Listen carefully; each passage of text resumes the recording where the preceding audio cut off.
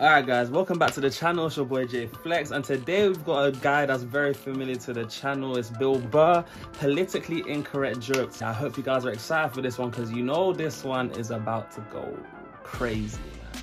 But yeah guys, with that being said, let's get straight into the video. Let's go.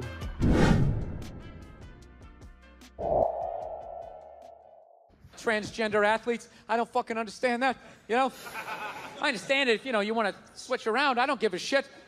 But I'm a sports fan. That's a really new concept to me, that you can be a dude, right? Ranked 80th in the fucking world. You have your dick cut off, you put on a sports bra, and now you're the #1 tennis player in the world, just coming out there with your man shoulders. That doesn't seem fair. I might be wrong. I might just be an old guy. I have no idea. But I'm hearing rumors like some of them are getting into that MMA. You can't have that shit. MMA. My nuts, that is a dickless dude beating the shit out of a woman. Jesus Christ. He might as well hit her with his discarded dick like a flashlight. Oh, no, it's grounded. Her grounded pound is incredible. That's crazy. Bring him to a nice, normal, mainstream topic so everybody can drive home happy, no fights, all right? Sound good? All right, great. Let's talk abortion. There you go. Pro-choice always made sense to me because I don't like people telling me what to do. And I always just like, it's your body. Who the fuck am I to tell you what to do with your body? So that always made sense. However, I still think you're killing a baby. See? That's where it gets weird. Pro-choice people are like, well, it's not a life yet. It's not a baby yet. May or may not be true. I don't know. I'm not a doctor. But I'll tell you, my gut tells me that doesn't make sense. It's not a baby yet. That would be like if I was making a cake and I poured some batter in a pan and I put it in the oven, and then 5 minutes later you came by and you grabbed the pan, you threw it across the floor. Hey. And I went, what the fuck? You just ruined my birthday cake. And then you were like, well, that wasn't a cake yet. Well, it would have been if you didn't do what you just did. There would have been a cake in 50 minutes. Something happened to that cake, you cake murdering son of a bitch. Right? No, I think I know. Do you know what I love about that particular segment? Is that it's not only is that funny, but that's actually a very intriguing metaphor to use for, you know, this pro-choice, pro-life, pro-choice debate. Now, what do you guys think? I think there's a lot of truth to that. Hey. 50 minutes, something happened to that cake, you cake murdering son of a bitch. Right? No, I think I know. I think I know how to raise a kid. You know what it is? You just play catch with them. That's how you raise a kid. You play catch with them. You just talk about life. You distract them by throwing the ball. They don't even notice. You're filling their heads up with your theories. Right? You don't do it the old school way, the way your parents used to. Sit down across from you. You want to tell me about your day? Right? What's that, son? We're not going to church today. Fuck that. It's all a bunch of bullshit. God's everywhere, but I got to go down there to see him? Really? And he's mad at me down there and I owe you money? Go fuck yourself. It's not down, it's in here. They try to take it. It's in here. You do something good, you feel good. You do something bad, you feel bad, you know? Unless you're like a sociopath and you don't feel shit. Unless you got somebody duct taped upside down in your apartment, you know? And if you do something like that, I want you to feel like you can come to me, you know? Yeah, come to me, confess all of that. We'll go down to the precinct, we'll tell them everything. Yeah, I'm gonna turn you in. This isn't fucking Dexter. What are you mind? Let's have a little empathy here. Put yourself in a lesbian's shoes. Who do lesbians date? Women. Who do they do they move in with? Women. Who do they get in relationships with? Women.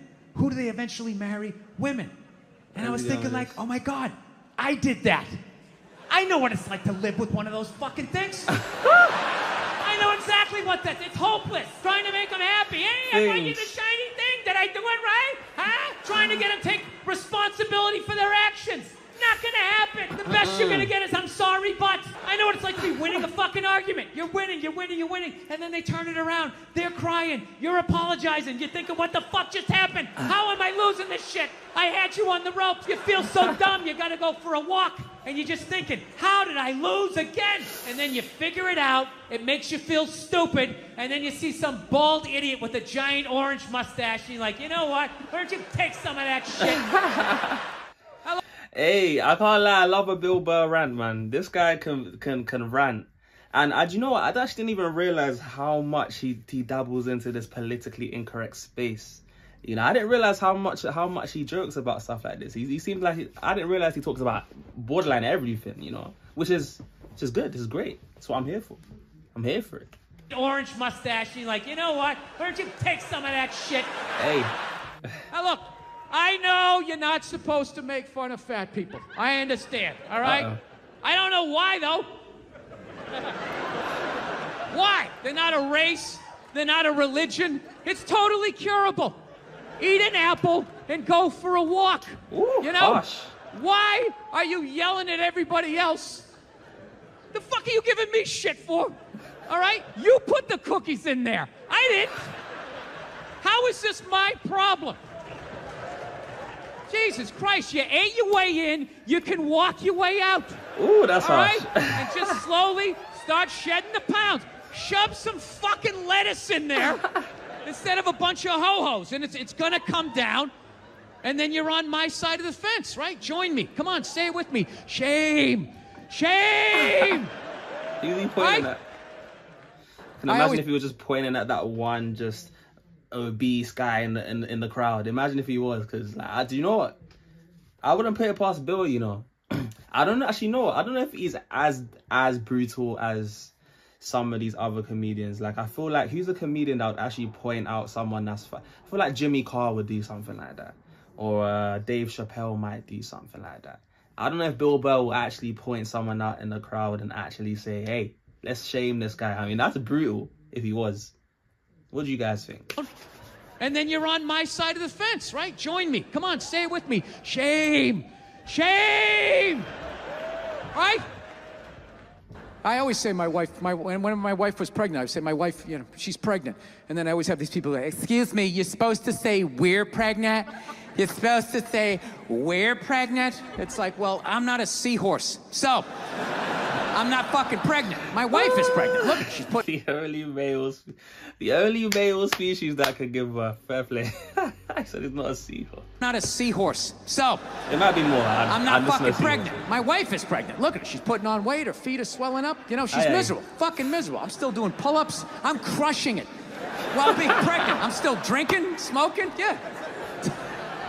I saw a woman a couple months back, professional soccer player, right? She goes on to ESPN or one of these sports channels. WNBA, this is a classic. And she starts bitching, going like, I don't understand. How come female athletes don't make as much as male professional athletes? That's a good question. Right? And all of these men had to sit there and act like they didn't know what the answer was.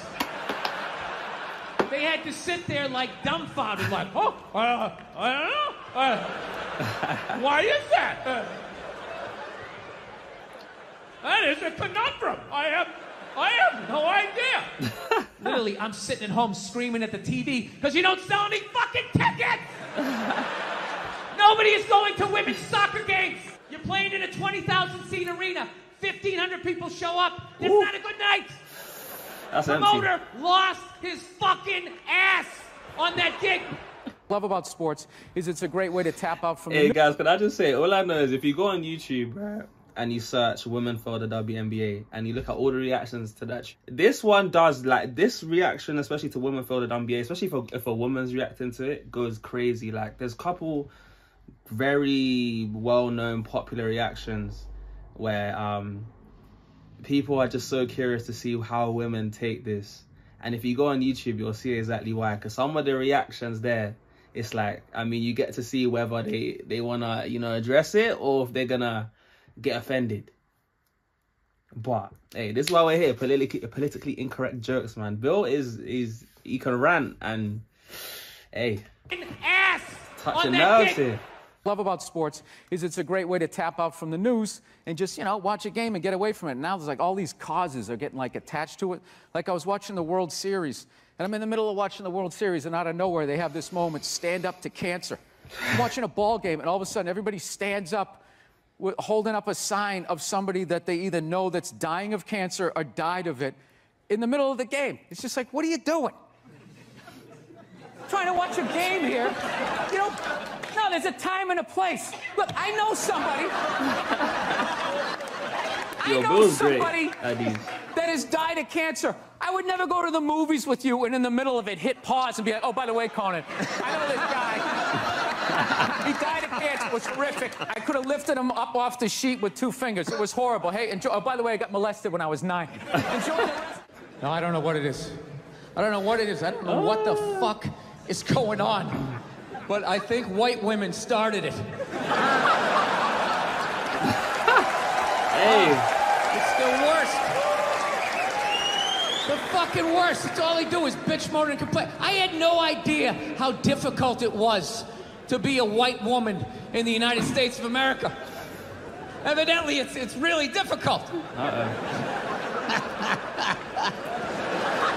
Yeah, they're always bitching. Do you have any idea what it's like to be me?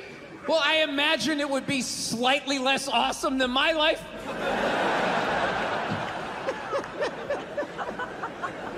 What happened to you today, sweetheart, huh? Did they not chill your rosé? You know? Was the trolley not running down at the mall? What happened? No, it's unreal. I'm really fucking annoyed how white women have the fucking balls to throw my white privilege in my face, you know? Sort of separate themselves from these white males with their white male privilege. It's like, bitch, you're sitting in the jacuzzi with me. The fuck are you talking about? Yeah, quit your fucking whining. Look, here's a little caveat here, so you don't think I'm a complete asshole right out of the gate. All right, if you live in some honey boo boo lifestyle on the Appalachian Trail, you know, your uncle just banged you in the dirt. All right. So your Christian background is part of the show. Or yes, and I wanted to talk to you about Jesus after this. Well, the only reason why I bring it up is some people thought maybe you went a little too far. You know. As far as what? Well, they thought that maybe you were being disrespectful to the Christian religion. Who did? I'm telling you, you need to Google. Oh, good Lord. So did you feel you were being disrespectful, or just you were just having fun with some of the crucifixes and stuff like that? I don't even know what I mean, we did maybe 2 jokes about that? Yeah, exactly. Don't you think the Catholic Church went a little too far? More so than my cartoon. All right, listen. A couple of jokes. I know this is a morning show. You can't bring up all those crimes. You know what? Technically, they just sort of kept moving them around. You know, like those killer whales at SeaWorld. After it kills a trainer, they'll then move it up to Seattle. They don't give them their background. All right, I'm not totally following, but I don't think I want to. You know what I'm talking about? It's a morning show. I understand. I came on. That kid missed the graduation, and then it was a feel-good story. It was a feel-good, and we want to leave. If you want to feel good about America, you watch the morning shows. You don't watch this, you know. We were joking earlier. If that kid's story about the graduation was late night, that would have been a whole different story. What do you think? He's still missing. We can't find him. All we found was his hat. But you watch in the morning. It's great. It all worked out. He got his own personal graduation. Like, I was in such a great mood. Look how yellow this couch is. It's like the sun. Hey, guys, you know, only Bill Burr can make these politically incorrect jokes. Like, I feel like it takes a very highly sophisticated comedian to be able to pull off these kind of politically incorrect jokes. I can't speak, because if it was anyone else, it would just be hella awkward. You know, Bill Burr, he's one of my favorite comedians, and it goes to show, man, he's very good at what he does. But if you thought this one was controversial, why don't you check out this Philly rant that I reacted to not too long ago? Because that one there, let's just say YouTube had to restrict it to a degree because of how controversial it was and how mad it was. But yeah, guys, that being said, it's been your boy JayFlex, and this has been Bill Burr's Politically Incorrect Jokes, and you guys have been absolutely wonderful, and I'll see you guys in the next one. Peace.